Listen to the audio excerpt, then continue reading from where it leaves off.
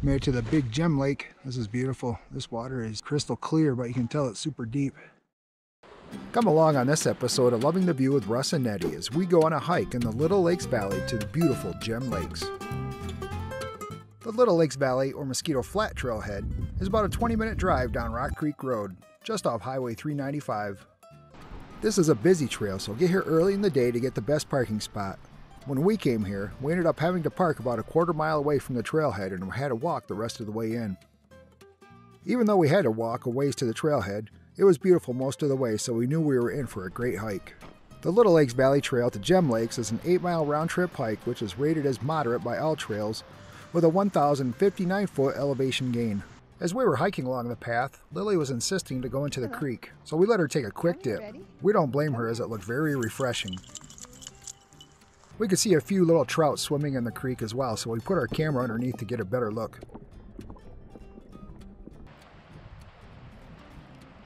We're always super excited when we see the John Muir Wilderness signs, so we try to get our pictures with them whenever possible. Started out without views, were mostly trees in the stream, but we're starting to get a little higher now. We're at the junction to go left to Little Lakes Valley and to the right is Mono Pass. So we're gonna go left to Little Lakes Valley. There's a lot more lakes that way for Lily to swim in and play. The trails are well marked and easy to hike on with very little in the way of technicality. The day we were out here, there were entire families hiking on this trail, so we are pretty confident that most of this trail can be hiked by almost anyone, as long as you're not affected by the elevation. Just take some extra time if you need it. Lily seems to enjoy getting a drink of the mountain water whenever we stop. The first lake on the trail, which we skipped, is Mac Lake, but the next lake we did see is Marsh Lake, which is about a mile in and approximately 10,440 feet of elevation. The third lake we came to at about 1.4 miles in is Heart Lake, and is also at about 10,440 feet of elevation. We got to one of the first nice lakes on the Little Lakes hiking trail. This is beautiful scenery. You can see Lily already in the water. She's kind of hard to keep away from all the water. She's like a magnet, but it's really nice. You can see the mountains behind the lake. The scenery doesn't get much better than this. Yeah, it's just 50 feet off the trail. Yeah, this is literally just like 4 or 5 feet off the trail right here, and the trail goes around most of the lake right here. Definitely a dog-friendly trail. A lot of dogs out here.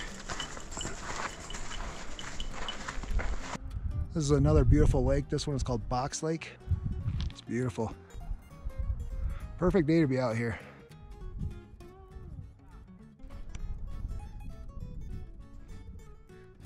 Go. Let's go swimming. We just stopped by the stream to have a quick lunch. The stream goes into Box Lake, and it's definitely beautiful. Look at that. It's hard to beat a scene like this for lunch.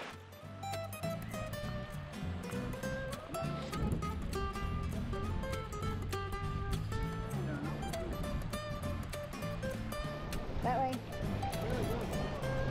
Keep walking.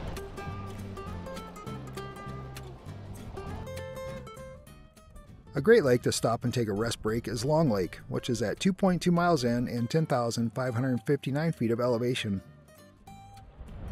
We're at Long Lake, and this water is so clear. I don't know if you can see it on the video, but right at the edge here, it just goes right down. You can see how deep would you say that is, Nettie? Yeah, that's beautiful.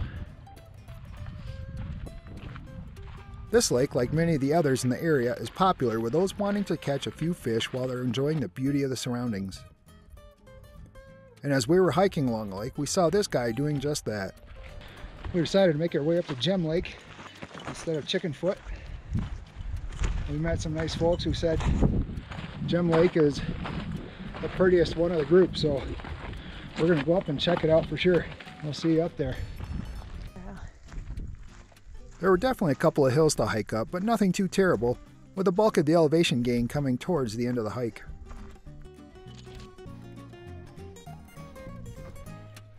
How you feeling? You feeling this? I'm definitely feeling this. Pretty clouds behind you though. It's our highest hike this season. Yep. And the longest this season, so I'm feeling it. Yeah. every time you think that the view can't get better, it just does. That's for sure.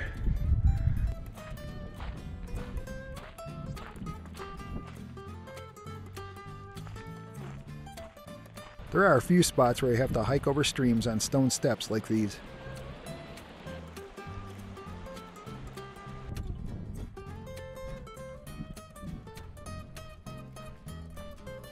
At 3.3 miles in, you reach your first gem lake. It's not a very big one, but it is still beautiful.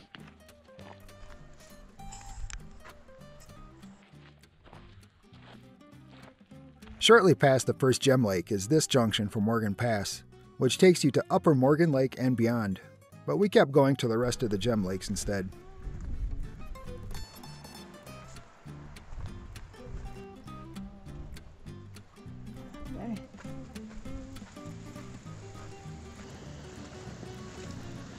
After walking past many of the smaller gem lakes and hiking about 4 miles in, you finally reach the final of the gem lakes at the end of the trail. When we reached this lake, we found a group having a great time jumping into the lake from a rock outcropping. When we soaked our feet in the water, they got numb real quick, so I don't know how those folks were even able to tolerate the frigid temperatures of the lake. Made it to the big gem lake. This is beautiful. This water is crystal clear, but you can tell it's super deep. Nettie and I absolutely love the beauty of this lake. It is stunning with the mountains surrounding it. Lily did enjoy the water and went for a little swim, but didn't like how quickly it dropped off. But not surprisingly, she did like the taste of the water. There's nothing like fresh alpine lake water to quench your thirst. Thank you so much for hiking to the Gem Lakes with us. We truly hope you enjoyed the views right along with us.